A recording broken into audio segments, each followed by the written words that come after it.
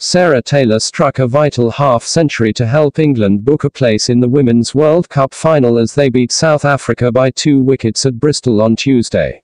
Taylor, back in an England shirt for this tournament after a year out of the game, hit 54 off 76 balls to give England control of the match before a mini collapse created a nail-biting finish.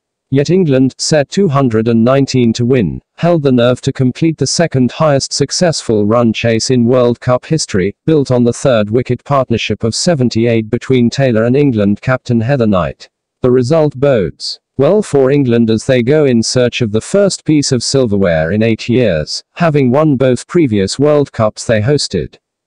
Earlier, South Africa pair Laura Wolvaardt and Mignon du Preez recorded half-centuries as they reached 6 for 218 after captain Dane van Niekerk elected to bat first with sunny blue skies overhead.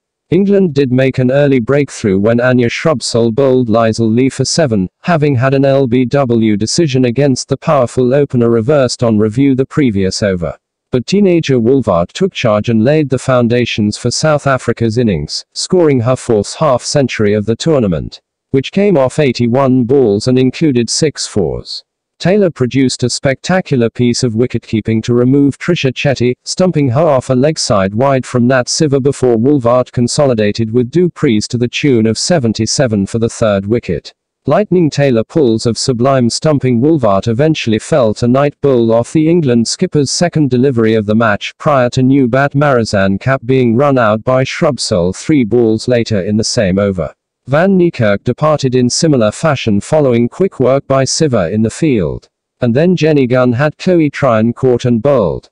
Du Preez, who top scored with 76 not out, and soon Lewis kept the score ticking over to ensure a challenging total was posed. South Africa, the lowest-ranked side to reach the knockout rounds of the tournament, experienced a difficult start to the second innings as they struggled with the lines. Ayabonga Kaka found it easier going, though, and accounted for both openers as du Preez caught Lauren Winfield and Kaka sent Tammy Beaumont's bails flying. Taylor showed her intent straight away with the bat and looked in supreme form, before being run out by Van Niekerk 4 runs after reaching her half-century.